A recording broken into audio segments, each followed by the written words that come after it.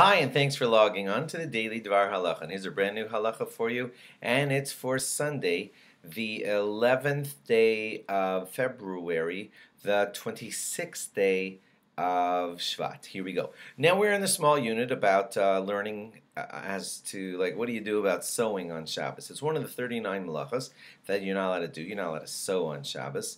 And now we have to hit regular things that we do each day and find out if that's called sewing on Shabbos. Like buttons. When you stick a button into a button hole, you are pulling together the two pieces of the material and forcing them to stay shut, which is very close to what sewing does.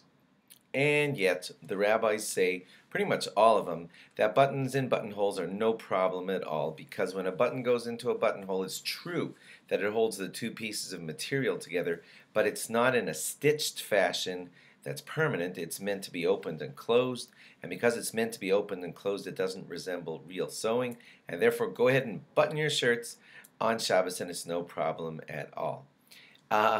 Because of that rule, when you close a button, it's really just something made to be opened, so it's not like a permanent kind of thing. That has a giant ramification, and that is a couple of weeks when you put on your winter coat for the last time on Shabbos, let's say, and you put it back on the hanger in the closet and you button the top button so it doesn't fall off the hanger, and that button's going to stay shut all through the spring and summer and fall all the way till winter. So that button will remain closed for months and months, and yet it's totally permissible to do that on Shabbos because it's a button. Buttons are meant to be open and closed, and therefore it's not a problem of sewing on Shabbos. Zippers, basically the same thing as buttons. They're meant to be open and closed. When you zip up a zipper, it's not in any way called sewing because it's meant to be open and closed just like a button is. And so zipping up things on Shabbos, fine. If you have a suitcase and you just put some things in there and you're staying somewhere and you want to just zip up your suitcase for privacy or whatever reason, you're allowed to do that on Shabbos. Ziploc bags, same thing.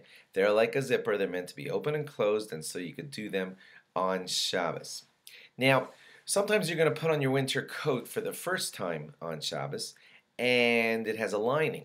And the lining has been out of the coat because sometimes when you wore it during the summer for rain, you didn't have that winter lining in, and now you want to put that winter lining in the middle of, let's say, November, when you're starting to wear your winter coat, and it's Shabbos and it's your first time, and you're zipping in and buttoning in that lining to stay that way for months. Some rabbis say that you shouldn't do that on Shabbos. If you need to put your lining into your coat and you want to button and zip it there, so just take care of it before Shabbos. If you know that it's temporary and you're going to take it back out because the next day it's going to rain, let's say, and it's not going to be cold, if it's temporary, then it is okay. It is okay to zip a hood onto your jacket on Shabbos. Also, same thing though, that's if it's for a short period of time. It's for the entire winter, and you want to do that for the first time on Shabbos, that's questionable, and there are a lot of rabbis who don't allow it. A zipper all by itself, just lying there from, I don't know, somebody's sewing kit, not attached to clothing at all, is muktzah. It has no Shabbos purpose, and therefore you shouldn't move it around. What about Velcro? You got Velcro ties that tie together a shoe, Velcro things that hold together a hood, jacket, or whatever.